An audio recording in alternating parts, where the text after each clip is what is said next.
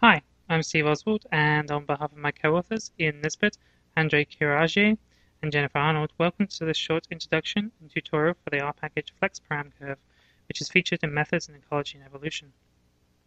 FlexParamCurve provides model selection and curve fitting tools for nonlinear regression and mixed effects models, and expands the accessibility of these methods for data with multiple trajectories.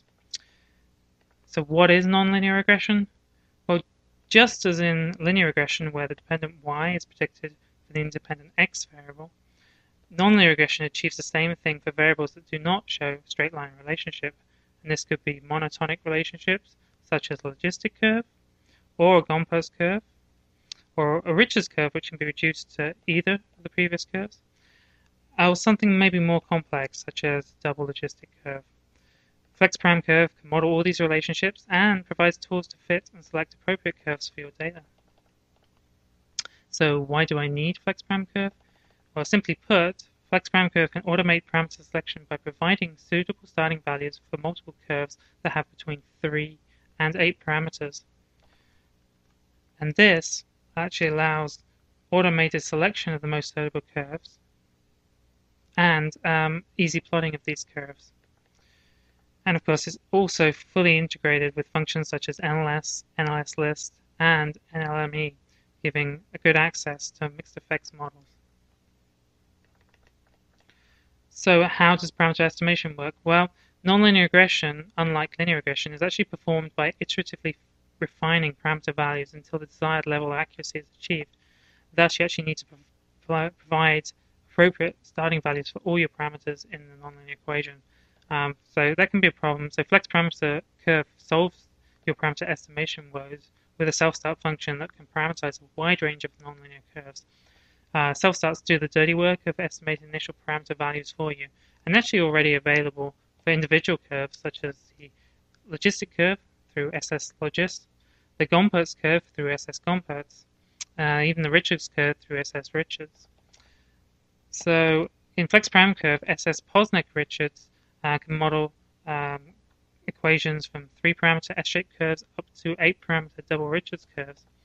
And just as a Richards curve can be reduced to common S-shaped curves such as the logistic curve, so the double Richards curve can be reduced to non-monotonic double versions of the same curve, such as the double logistic curve, plus all the intermediates.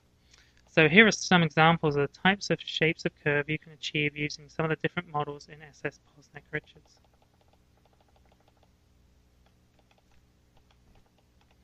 So in SS-Posneck-Richards, the argument mod number, which in this case is shown as a strip header for each of these panels, tells the self-start function whether to estimate all parameters, such as in mod number 1, or to fix up to 5 of the parameters to use the specified values, and this by default is means across the dataset.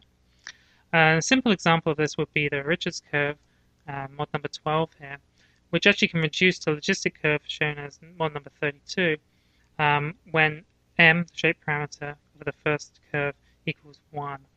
The same rule applies to a double logistic curve, which is simply the 8-parameter double Richards, but with m and m prime, so the shape parameters of both the first and the second curve fixed to 1. So this is shown effectively as mod number argument 5, although really it's mod number 25 that is the double logistic curve. The plotting function, posneg-richards.eqn, uses the same argument, mod number, so to plot any of the curves fitted by S-Posneck-Richards is fairly straightforward. So what if I already lost you, but you actually need to analyze nonlinear functions? Well, the second reason why you might be interested in FlexParamCurve is even if you don't know what curve fits your data, but when you plot your data, a straight line obviously isn't working, such as here, then the user-friendly model selection routines in FlexParamCurve can actually identify the best curve for your data and parameterize it while you're out grocery shopping, socializing, or simply taking a nap. One line of code and your problem is actually solved. And we'll provide some other examples in the tutorial part of this video. Finally, the other reason FlexParamCurve might be of interest to you is, as in other self-starts, SS-Posneck-Richards can feed directly into the functions for fitting nonlinear least squares models such as NLS and NLSList, and also nonlinear mixed effects models in NLME, which are a very powerful way to analyze your repeated measures data. And as you'll see in our brief tutorial, this permits robust analysis of relationships for multi-level data. This could be data which are repeated measures of the same individuals or the same phenomena, or any data where the independence of data points is violated. So an example here from the paper is the growth of penguin chicks, and the dark black line shows early in the season the chicks that hatched early having a higher rate of growth than the chicks that hatched later, that actually show catch-up growth later in the season. So if we sold you for the very reasonable price of no money at all, as with every R package, we just don't want your cash, just feel free to indulge in the following tutorial. And the actual code for the tutorial can be found on the Methods in Ecology and Evolution website, and you can follow along using that. So to give you a break from my voice, here's one of our collaborators, the folks from Phillip Island, to give you an overview of the penguin data set that we're going to use in the tutorial, and that's including FlexParamCurve. And it was collected by Andre and his colleagues for you at very real risk of personal injury. Hi, hello there. The data used in this tutorial are body masses of little penguins measured in 2000 and 2002.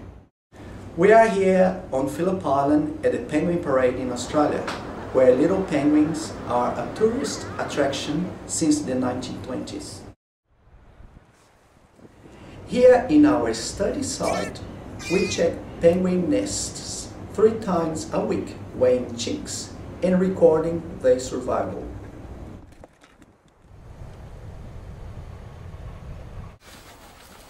Chick growth is a very sensitive variable to changes in parental provisioning, a great variable to monitor farming conditions in the marine system.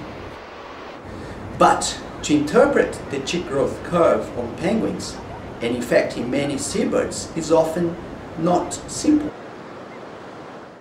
Seabird chicks have a nonlinear growth, a linear phase followed by a drop in body mass before fledging. This drop is a very important indicator of forage conditions. To detect this drop, samples have to be collected at short intervals, but this is not always possible.